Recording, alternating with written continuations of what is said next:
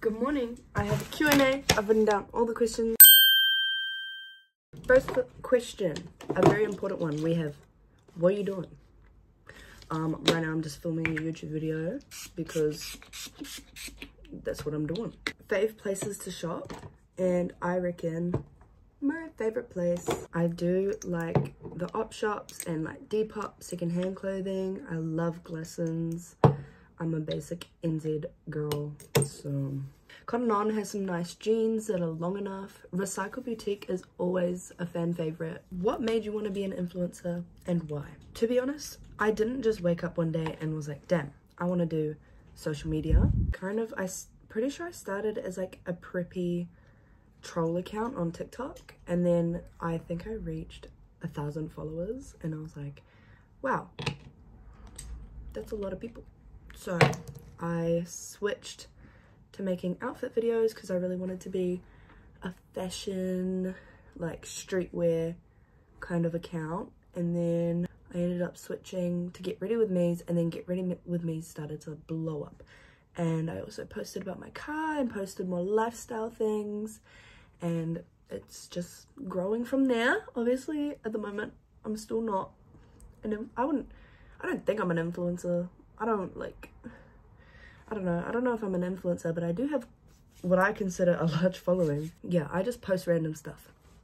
Challenging thing about becoming a Sparky. My most challenging thing was, it's my first full-time job. I'm straight from school, 9 till 3 Monday to Friday, to 7 till 5 Monday to Thursday. Fave childhood memory, and honestly the one that I always think about, is we used to live next to a horse paddock. I was a horse girl. Obviously there was an electric fence on our boundary. My brother and I were playing with tennis rackets and tennis balls or something. We lost one over the fence into the horse paddock. My brother put the tennis racket on the fence, like look over like this, and obviously I was much shorter than my brother, so I had my hand on his shoulder to prop me up too, and we got a big whack because it went straight through the racket, through my brother to me, and then ground. It was really funny. It shocked me a lot, like it scared me. Are you gonna come to Oz? I want to come back to the Gold Coast, Brisbane area soon because I have my family there. I'll come to Oz this year. Biggest challenge in life. This one, I don't talk about this often because I don't want to be a sob story, but I had cancer when I was 9. I had my 10th birthday in I can't remember what ward, but Starship. I had my 10th birthday with a little donut, and I didn't even eat it because I was on chemo, and a little bald baby right there. I'll go get photos actually. Mum made a little book. Here's me and my pony Squirt. Severe idiopathic aplastic anemia, and it was in 2015. Some photos, look how cute I was. Long story short, lots of bruising, lots of hospital. 2016, I was in the ICU.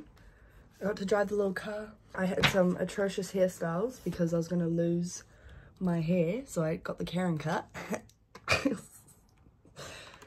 Yep, lots of blood. And I started to lose my hair. There's me there, losing my hair. That's me there with a chunk of my hair I just pulled out. Mum cut her hair short. My dad went bald. Anyways, I was very nervous, if you can't tell.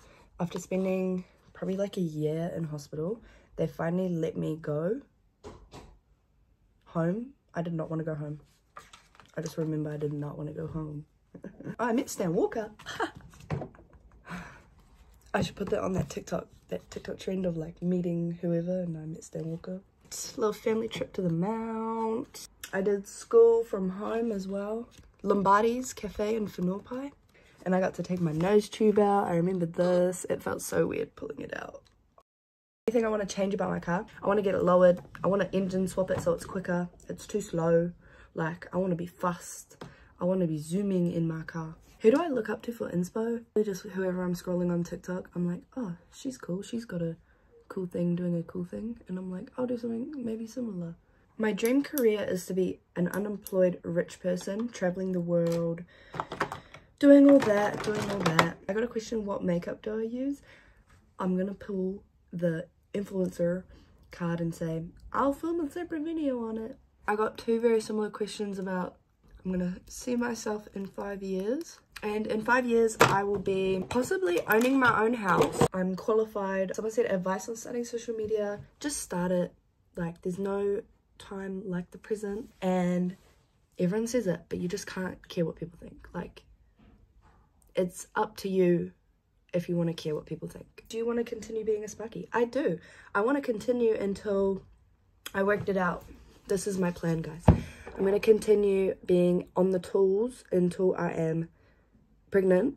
Because when I'm pregnant, obviously I can't do much Sparky work.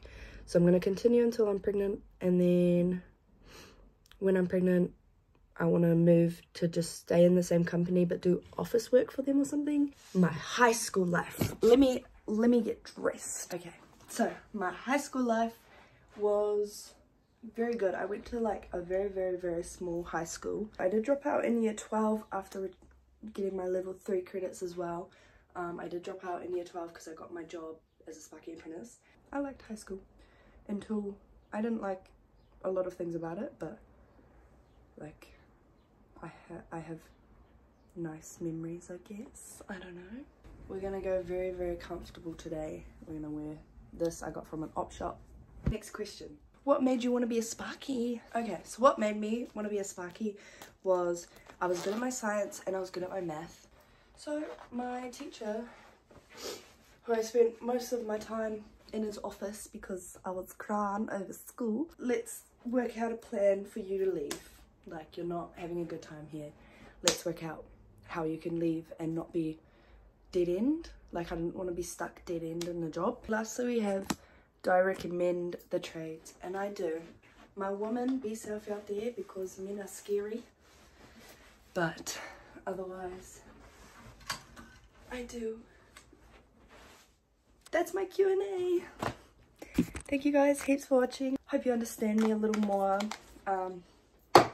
We're in connection now. I just want to say thank you heaps for watching. I'm gonna go eat lunch now, but thank you guys for watching. I love all the support. I have so much fun doing these videos and doing TikToks and Instagrams and everything. So I just want to thank you heaps. Love you.